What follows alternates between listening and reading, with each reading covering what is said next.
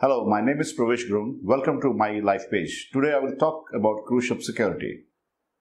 My journey started in 1999 when I joined Carnival Cruise Lines.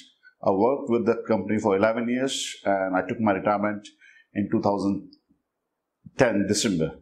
And in 2011 February, I joined Royal Caribbean, worked with them for a while. Then I quit my job in August 2011. The reason of quitting my job that I started my own company in 2009 back home here in Dehradun. Now let's talk about what is cruise ship security is all about. Cruise ship security is just as good as the police and land. To join on a cruise ship as a security, you have to have minimum 3 to 5 years of experience in airlines industry, hotel industry, any paramilitary forces or any Army background, Navy, or Air Force. We work locally when we work on a ship. It's working with the FBI, we work with US Customs, CBP, we work with local police. Because on a ship, on any, say the smallest cruise ship we have on this, as the minimum strength of 4,000 to 5,000 people on board, including guests and crew.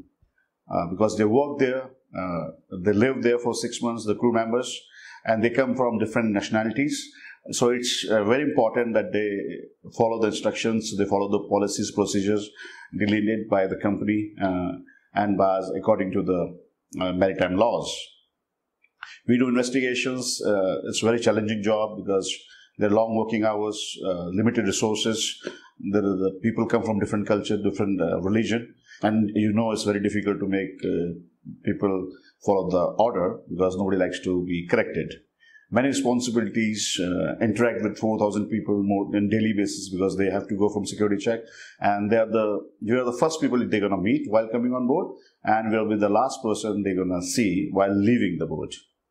Now let's talk about the education required for a cruise ship security.